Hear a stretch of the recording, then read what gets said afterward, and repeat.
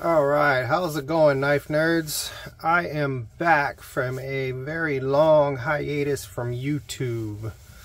Haven't done a video in quite some time, just didn't have time to really mess with it for a while, and you know, knives come and go and all the life things get in the way, but I am here today and we're going to knock out a quick little Hogue Deka build.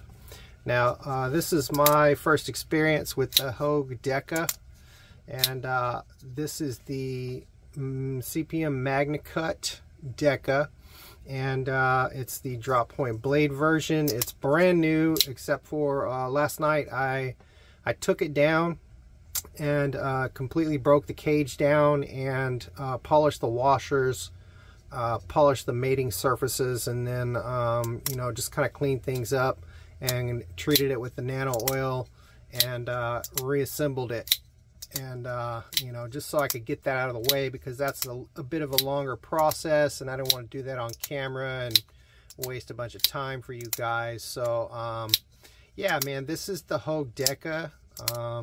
It's a pretty cheap knife. I think it was like $124 or something like that. And that's a really good price for MagnaCut, and I wanted to see what this guy was all about. Of course, I'm not going to keep these cheap plastic scales that you get on the MagnaCut version of the Deka. So I got to looking for scales, and there isn't many out there, but there is these, and these are from a company called Original Goat. And I got their card here, Original Goat, and it seems like a pretty cool newish company that I didn't really know about until I started looking into Deka scales. And they're making these scales. They're making scales for 80/20s and Dekas, and maybe a few other things that they got going on. But these are the scales. These are the expanded aluminum. They got, I guess, the machining pattern. They call this expanded, and this is the XL version. It's got the extended lanyard loop area back here. This comes out like a 1/4 inch, maybe give or take, you know, longer than the Deka does normally. And so the Deka's got a pretty short handle on it. You can get all 4 fingers on it, no problem, but it is a little bit short. And so what these scales are going to do is extend those scales. Oh yeah, that's over a 1/4 inch for sure. That's a good amount of extra scale there to grab onto, and so that's a pretty cool thing.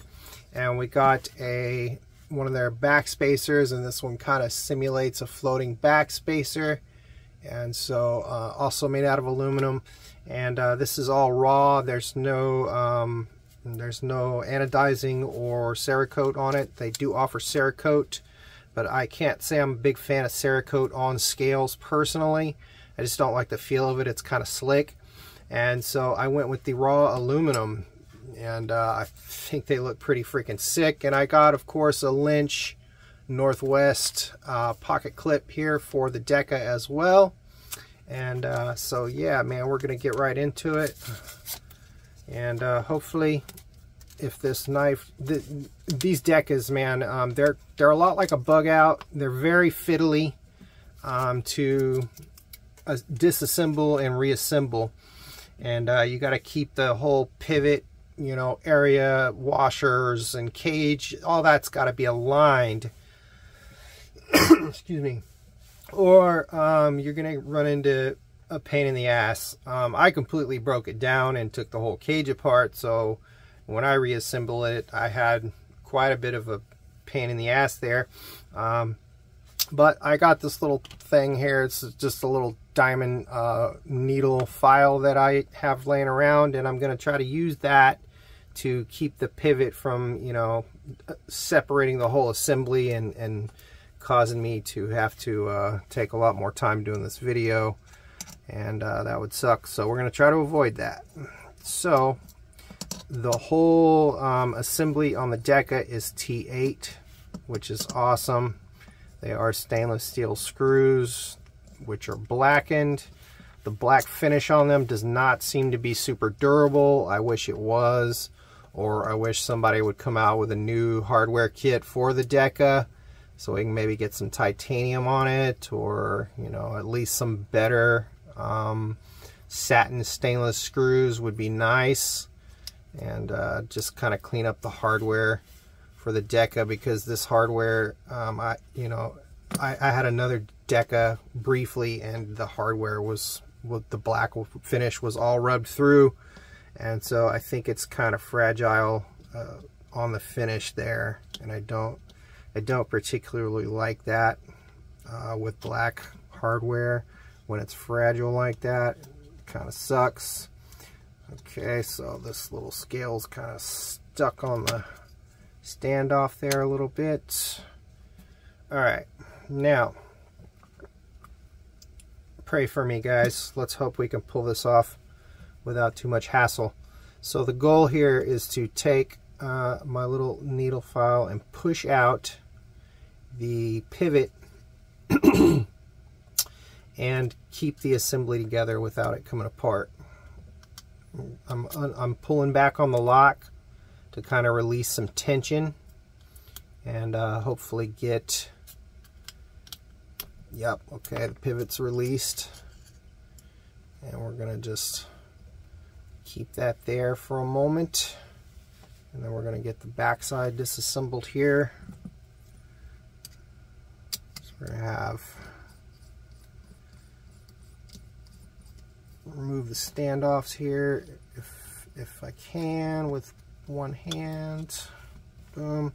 I believe these standoffs are position specific. Well, at least the center one is, because that one actually spaces the cage, and so you want to keep that one with the cage. I don't think the other two are not different sizes, but that one is. So, luckily these screws are all the same size. I kind of got those mixed up for a second there. Okay. Now, with any luck, I should be able to pull the assembly off of here. Yep, okay, no problemo, piece of cake. And so this is, these scales are right hand, tip up carry only, so got my clip, my lock side scale here, and we're gonna just slide that puppy on there, hopefully without screwing up the assembly. Oh yeah. Dig it. Okay. Now the pivot is captured. It's got a D shape on it, so that has to be oriented correctly.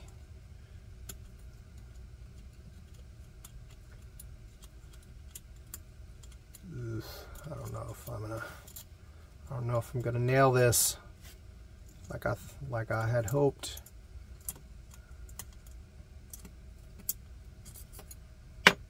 Oh, no, no, no. Oh, we done screwed it. It's boned. Totally boned.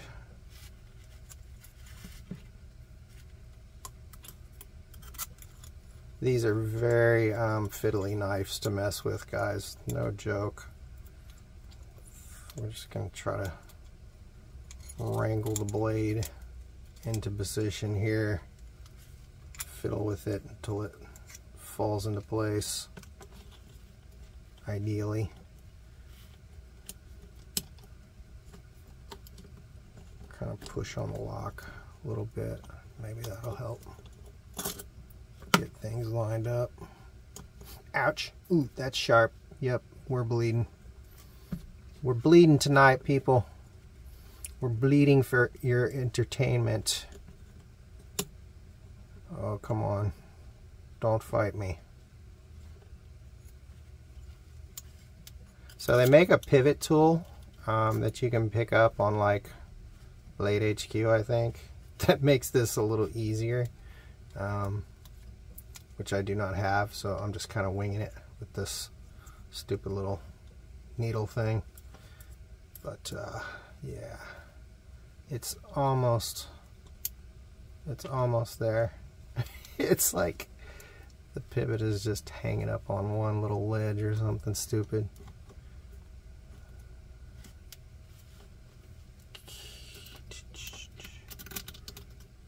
Come on now. Do not fight me.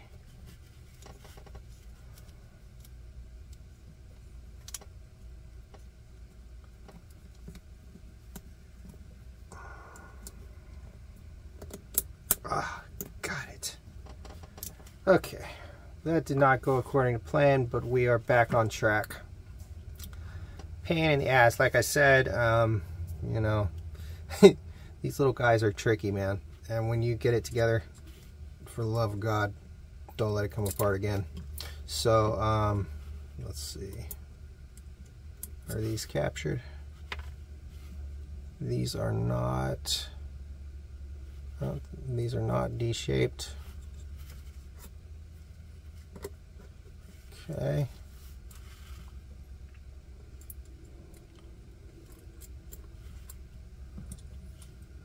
Just gonna install these standoffs first, and the backspacer cradles over the standoffs, which is an interesting design. Where did my other standoff go? I'm starting to feel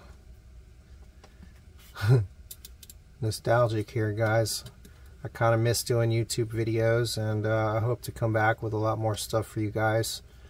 Just been out of it for a while, but yeah, I'm ready to get back into it, man. I love making videos and just entertaining people, and you know, giving my opinions, reviews and whatnot. And so yeah, hopefully I'll be back around some more. And let's see, man, this is actually relatively okay. He's gonna fight me a little bit on the backspacer there. Something seems a little off. I need to figure out what that is.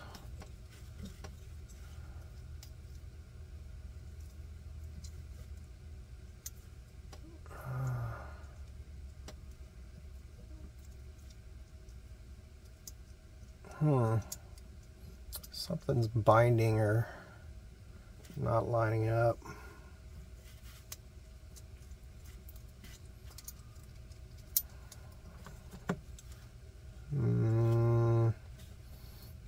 Okay. I can get this back off without screwing up the pivot. Maybe these standoffs are specific. I don't think they should be. Let's make sure everything's lined up here. You know what?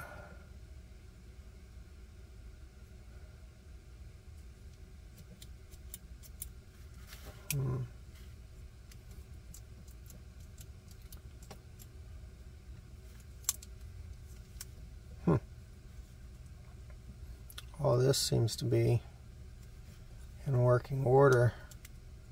That lock sure does rest deep into the scale there. Kind of make it a little harder to access compared to the stock scales. It's almost like something might be off with the scale here. Let me get this middle spacer out. I just want to test a theory here real quick and see if that's causing some issues or something.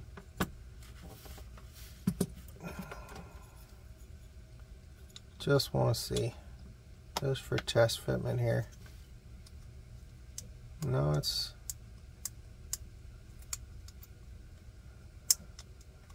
just kind of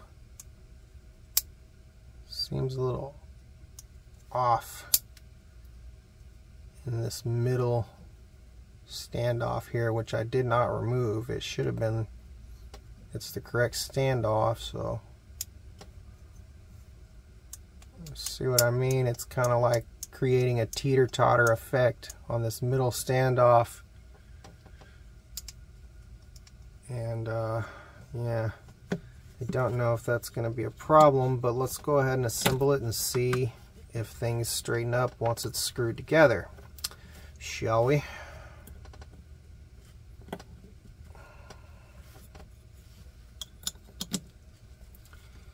Okay, let's grab our pivot. Oops, backspacer, hello.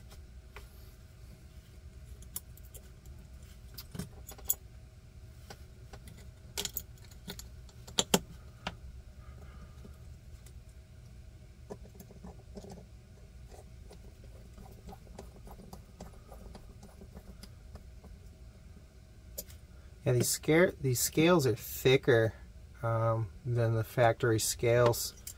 They really, so you can see how deep that pivot sinks into the scales there.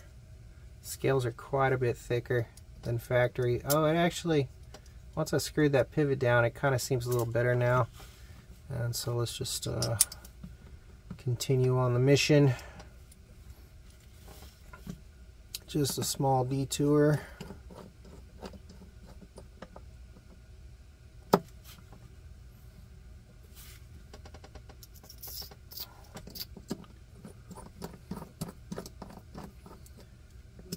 Test all this and then we'll install the clip.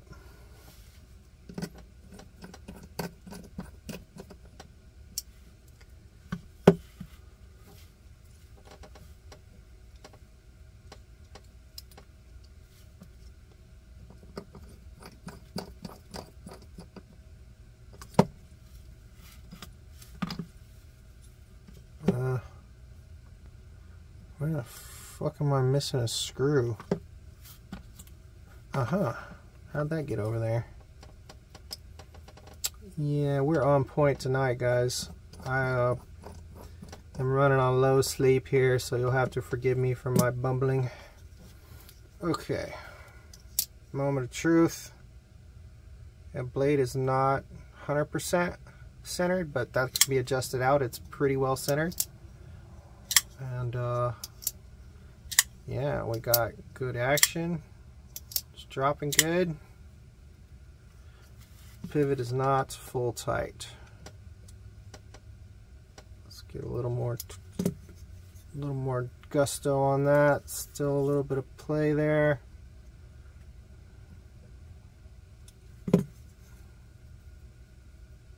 Close. Okay, now we're not dropping. See, that's what I was afraid of when I saw that binding on the center freaking standoff there. Something was a little wacky.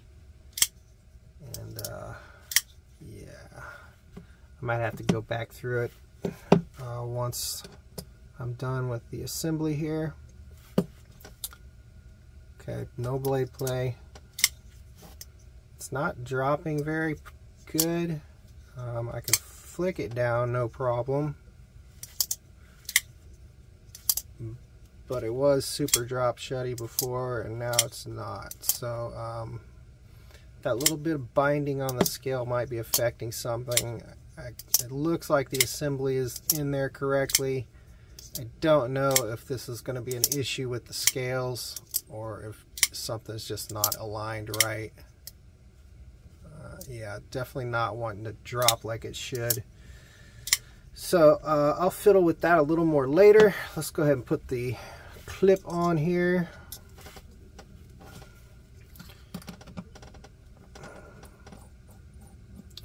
I couldn't find any aftermarket hardware kits for this knife, which is unfortunate. It's not a bug out. This is Hogue's answer to the bug out. So there is not nearly as much aftermarket support for this knife, although it is pretty cool that it comes in Magna Cut for 125 bucks. And so well, they really make this a pain in the ass to get out of here, don't they? So you know, this is like I said, it's Hogue's answer to the bug out, and I think it's a pretty decent offering. I like the shape of the blade very much. It kind of reminds me of oh, what's his name? Oh shit. Yeah, like I said, I'm on low sleep, guys. I can't remember freaking names right now. Okay. Screw fought me all the way there, all the way home. The lynch clip. Interesting that there's 3 holes back here. You can thread the pivot or the clip. You can thread it back further and kind of close off that lanyard hole a little bit, which is interesting, to get the clip deeper, I guess, was their thinking on that. The clip does recess into the scale, which is good. I wish the screws were flat tops, but they're button heads, so they stick up a little bit. Alright, let's check this puppy out. So I definitely dig the lynch clip. Let's see what it feels like. The lynch clip actually makes it it's not like a hot spot, but I feel the tall part of the lynch clip. And this is the thing with all lynch clips. I don't know, they're really tall back here, and I can't say I'm a fan of that. I like lower, slimmer clips. Yes, this will fit on the fattest jean pockets on earth, but you know, at the sacrifice of ergonomic comfort in the handle, I'm not too keen on lynch clips. I love lynch products. That, you know, I got my badass all access pass here. Big fan. And you notice even the clip on this is pretty tall, but it's a pocket, it's a freaking pry bar, so it doesn't bother me because I'm not holding it in my hand. But they make, you know, Lynch offers clips for a lot of different knives, and that's pretty good. So, you know, is it better than the factory clip? Time will tell on that. The factory clip is definitely smaller, slimmer, and stainless, while this clip is titanium. And definitely a much lower profile on the clip. Yeah, I guess it's lower in the front, but maybe it's pretty close in the back. It's a hair lower, but not much. So what do I think of these? What do I think of the original goat scales? Well, I love the milling. I love the jimping. They give you the option to add jimping or no jimping. You got jimping all along the back here. And with this particular knife, you put that right in your palm. You put that there to grab the button to flick the blade closed. And so that jimping on the back there adds a little extra grip so it doesn't fly out of your hand. I dig that. Comfort-wise, they feel really, really good. Good ergos. And the jimping is right where my thumb lands. The jimping on the blade, I don't, you know, my thumb wouldn't normally rest there. It rests behind it, and that's where this jimping is on the scales, and it feels really good. So very much dig that. I think that's pretty sick. I like the scales. They're a little thick. I wish they were thinner. You know, so that there would be easier access. You can get to this with these expanded scales. You can get to this lock button pretty easily, but it's not quite as accessible as it was with the stock scales. Not a deal breaker by any means. The scales are very well machined. They're made in the USA, and I really, really love the back spacer. That looks hot. Definitely love the floating back spacer look, and pretty sick. I just wish I knew what that little bit of binding was, but you know, we can probably figure that out at another time. And just give it a good flick, and it'll fly closed anyway, so no big deal, I guess. You know, as far as the Deka, I had a bug out. I just did a bug out build a few weeks back, guys. I sold that knife. I wish I had done it on video because I really liked that build. It had the Flytanium Lotus scales, and they're really contoured. They're really comfortable scales, and I really liked the bug out after I did that build. And so first impressions of the Deka here with the OG goat scales.